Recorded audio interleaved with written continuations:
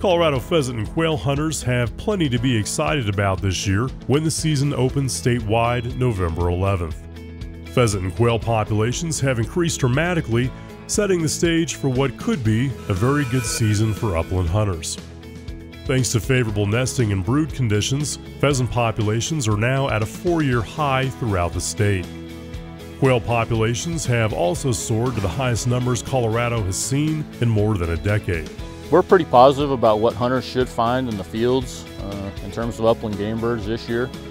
Pheasant populations look to be pretty good, at least as good as last year, if not a little bit better. And when we get to talking about quail, things are very positive for quail, particularly in the southeast region. Hunters should see the greatest numbers of pheasants in northeast Colorado in Yuma, Phillips, Sedgwick, Logan, and Kit Carson counties. Pheasant populations in the southeast have also improved considerably. Hunters will find the largest numbers of birds in Baca County, but will see localized populations of pheasants throughout the entire region where good habitat is available. Bobwhites and scaled quail should be plentiful in 2017. The best scaled quail populations will be found in areas that have higher densities of cholla cactus and sand sage rangeland. Bobwhites are restricted to more specific habitats in Colorado and will be most numerous along sections of the Arkansas River and in extreme southeastern Baca County. Colorado's popular walk-in access program is again available to upland hunters this season. Approximately 180,000 acres of private land hunting access are enrolled in this year's program. In addition, Colorado Parks and Wildlife, in partnership with landowners and Pheasants Forever, established the Corners for Conservation program to improve habitat for pheasants and other wildlife. Under this initiative, more than 200 corners are part of the walk-in access program this season.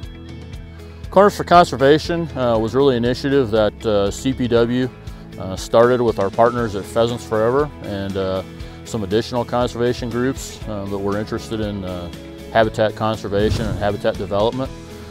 It's real unique. We're kind of coming at conservation from a couple of different angles. One, this is all private land that we work on out here with the Pheasant Habitat Improvement Program. So it's only natural to develop a program that really plays into what landowners are interested in. And by doing so, you can do really great things for game species, but also the non-game species, particularly the passerine birds that use very similar habitat types. To make it even better, all Corners for Conservation projects are also enrolled in the walk-in access. It's part of the requirements that a landowner agrees to when we enroll them in the program. Really, it's a win-win all the way around. We've put in 202 corners in 2 years, totaling about 1,650 acres, which is about 2.6 square miles if they were all stacked together. So a significant habitat development. And when we see this thing up and running, when the habitat's mature, it's going to be some of the best stuff out there in terms of hunting.